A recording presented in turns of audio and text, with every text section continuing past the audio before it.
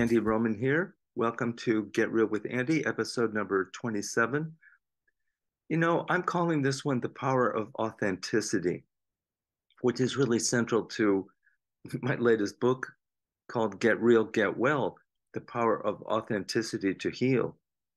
Because I'm getting a little older or something is dawning within me where I'm realizing I'm not going to be here forever, that my time is really limited, my time is really precious, and I want something that will unlock my moment for me to yield the treasure that I know is available in the moment.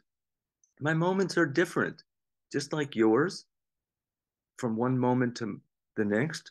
Things change. Sometimes I'm alone, I'm driving in the car by myself. Sometimes I'm with somebody. Sometimes I'm, intimate with somebody. And so the moment really comes in many different flavors. And authenticity is that quality that unlocks the moment. It it opens it up. It reveals that which is worth experiencing. And it takes guts to be authentic because not every feeling or not every experience is quote positive. No matter how positive I might be about it, there are things in me that need confronting, and there are things in you that I'm ready to confront, that I'm called on to confront as a loving act. So authenticity is its own road, it's its own path. To be real. What does it mean to be real? I've talked about this throughout this series. Real means being in touch with reality. Real means speaking and living one's truth. Being real means being congruent, where what you feel is what you express, what you want is what you pursue. Being real involves actually being connected inside and out. I can tell when I'm feeling connected because words like in the flow and all that, that's the experience of being authentic. I can be who I really am and accept myself. Self-acceptance is a huge part of being authentic. It's like the gate that opens up authenticity. Because if I don't accept myself, I'm going to stay within the narrow bands of what I think is acceptable and not really be fully alive.